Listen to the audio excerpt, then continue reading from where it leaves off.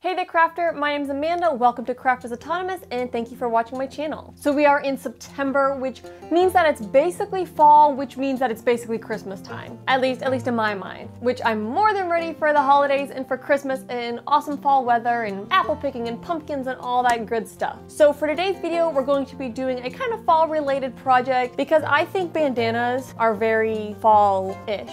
You know, you got the deep, rich colors, you can get them in like cute plaids and things. So today I've gathered a bunch of bandanas and we are going to be making several different DIY bandana headbands. These are super simple. All you're going to need are some bandanas.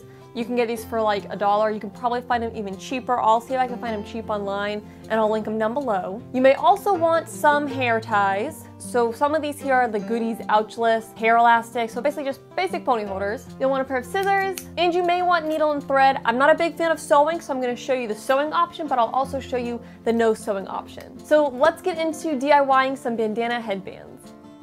Our first headband is the most basic, and as you can see from the folds, I've had this one folded as a bandana for quite some time. So the first step we want to do is fold our bandana into a big triangle, and then from the middle point, we're going to start rolling it in to the center. However wide you roll is how wide your headband is going to turn out. I'm just going to keep folding it over and over and over until we get all the way to this bottom edge. You'll end up with a long piece like this, and to turn this into a headband, we're going to put it around our head and just tie it into a knot. So I'll show this one on the camera and hopefully it picks up well and I'm able to tie it right away on my first go. But basically I'm just wrapping it around my head. You can go under your hair or over your hair, either way. And then at the top I'm going to tie it in 2 little knots. And you do want this to be fairly snug because if it's too loose it will fall out. But obviously don't go so tight that you're giving yourself a headache. And then once I get it tied up there, you want to make sure you don't catch any of your hair in your knot, so be careful when you take it down. But what I like to do is once I get the knot tied to take it down and then re-pull it back because my hair just turns out a little neater that way. And I leave my ears sticking out because I just hate having stuff over my ears, but you could cover your ears or you could have your hair back in a ponytail. And the bandana is a great way to just add a little more character to it.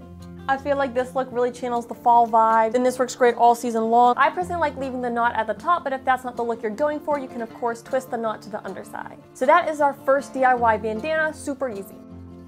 Alright, so this next one is super similar, but we're going to use the elastic fastening, and this is great if your bandana is really small or if you have a larger size head. I have a really small head, so I don't always need to do this, but this is super helpful. And with this, you can fold this however you want. You basically just want to fold up your bandana into kind of a like long, thin tube piece. That will basically be the width of your bandana. For me, I'm just gonna roll this one the same way I did our first one.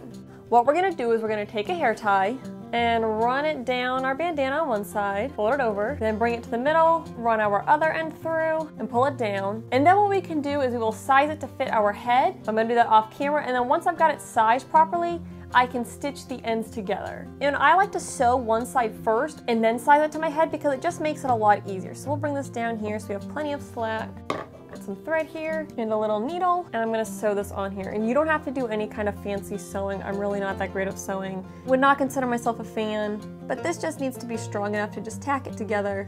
So it doesn't have to be anything fancy. It doesn't have to look good because no one's gonna see it. But I'll just stitch this fold over around my hair elastic. Just make sure that you don't run your needle through your hair elastic. You can also cinch it to kind of bunch it up down at the base. That's totally optional. And once you're done sewing, of course, tie it off. And if you want, you can trim this extra piece off. Now that I've got my first side sewn, I'm going to run my other end through the hair tie, fold it over, and then I'm doing this off camera, but I'm gonna put this on my head, size it down, and I can, make it smaller, make it looser, and then once I get a good fit, I'm gonna hold these pieces together, take it off my head, and sew it together just like I did the first side. Now, if you want to skip the sewing completely, just tie a knot. This is a great option if you feel you need a little more stretch or a little more secure hold to your bandana headband. The hair tie provides that, and it's super cheap. You don't have to go out and buy specific elastic for this project, and you can sew it or cut the sewing out entirely. So here we have the one that I sewed together. This is a great option to give you a little more stretch and maybe a little more hold. It's also nice because it's got plenty of stretch, so you won't likely get a headache from it. But because of the hair tie, it has enough hold so that way it doesn't just fall off all day long. So again, the knots are a lot easier, but they are a little nubbier and maybe more noticeable. But you can of course just put your hair down over it, and if you don't like the knots, you can always sew it together.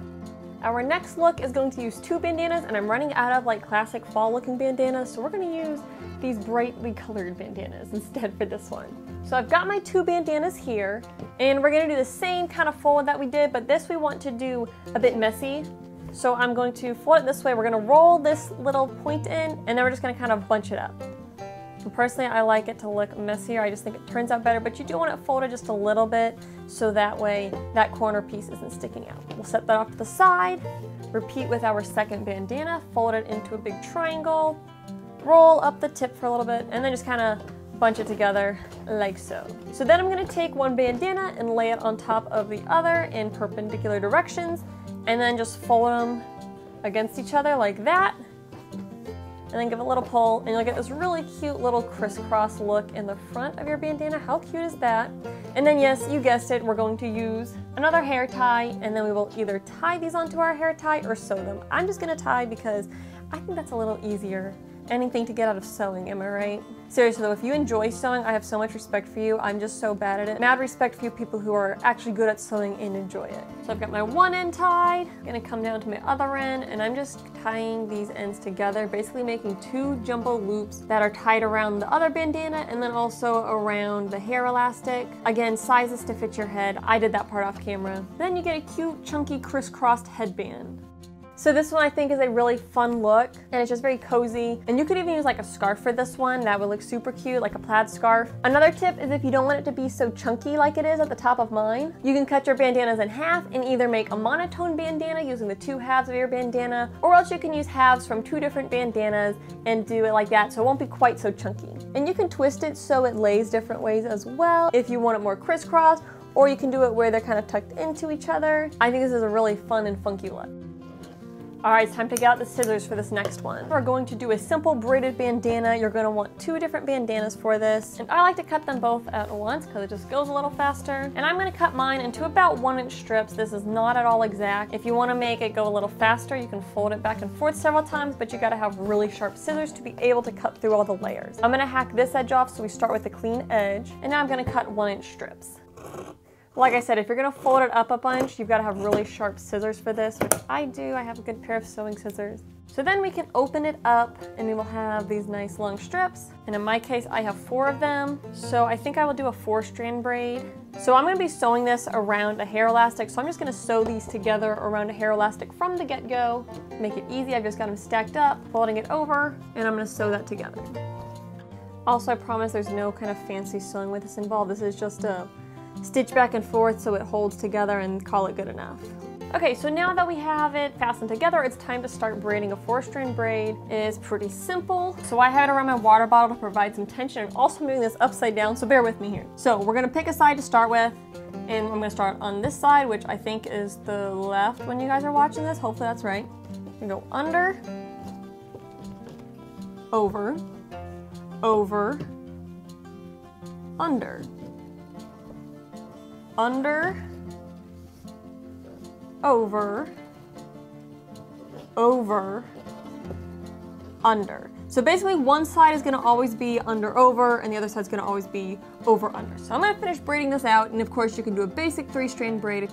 Okay, so I've got it braided to the end. Time to get my elastic off the water bottle, and I'm going to loop this around my hair elastic, fold it over, and stitch it up. Okay, now you might be noticing this turned out really short. You may need to tie on additional strips, which is what I am going to do. You can tie them end to end, or you can sew them together. Either way, doesn't really matter, but likely you will need to make them longer, which I do for mine. Because my head's tiny, but it's not that tiny. Alright, so I've got this braided off, and take my hair tie off my water bottle, and again, we're gonna fold it around over the hair tie. I will size this to fit on my head, sew it up, and then this headband will be put together. And with this one, since these tails are so long, I am going to trim them. And now you have a cute fall braided headband. So here's how the braided one looks when it's put on. I think this one's so cute, super fall and festive looking. Alright, we're gonna cut up more bandanas for this one, so I'm gonna keep using these 2 that I have rolled together. I'm gonna again cut out some 1-inch strips. Maybe that's more like 1.5 inches. Ow, I pinched my fingers in the scissors. Alright, so I cut out 4, which means I have a total of 8 strips because I cut through 2 pieces at once.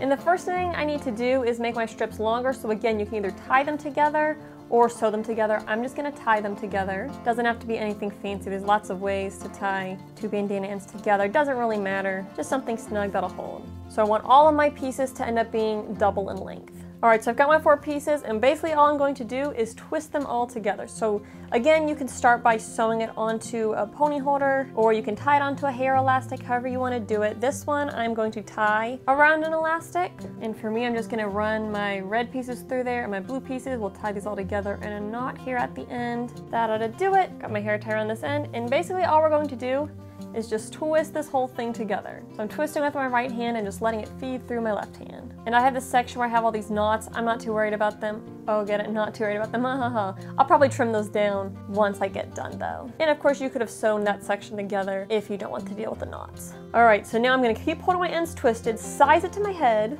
and then once I've got it sized down, this is the important part, when I fold it over here, I'm not going to let this untwist a bunch because we wanna make sure that we keep this twist in our bandana pieces. So again, I'm just gonna run my 2 blue pieces through the hair elastic, so my hair ties right in there, and tie this off. Okay, so it kind of wants to do this because we've got all that twist in there. That is okay, that is normal. Your hair tie might twist up a little bit, again, that's okay. But I'm just gonna trim off these long ends here, trim off the tails from my knots, and then this headband is done.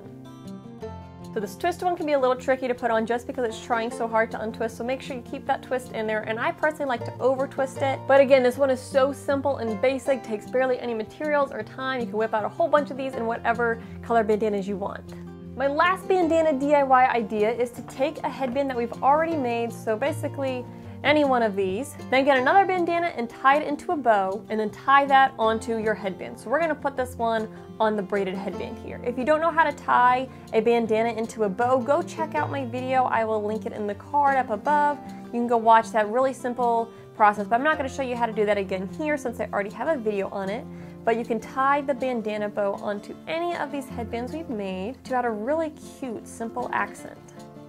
So I think the bow is super cute. It has that very festive fall southern kind of feel to it. And it's really easy to incorporate into any of the headbands we've done so far. And if you don't want your bow to be so big, you can always start with a smaller bandana or cut your bandana to a smaller size from the start.